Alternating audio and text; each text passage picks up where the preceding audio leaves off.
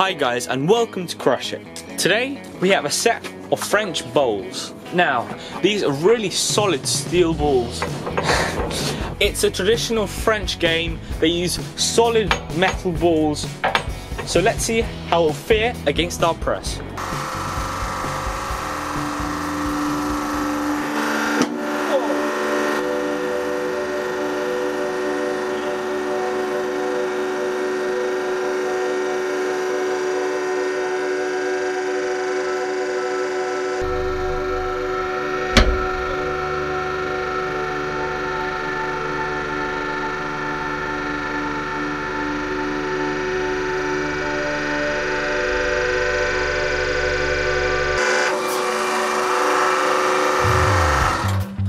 Wow, that was really interesting. There's a nice flat top here. Wow, it's really flat. I thought it might have been solid steel, but no, there's some gravelly sand, I guess.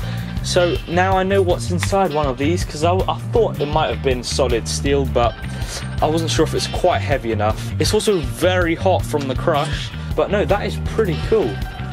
That is what happens when you crush a French bowl with a hydraulic press. Thanks for watching, and we'll see you on the next video.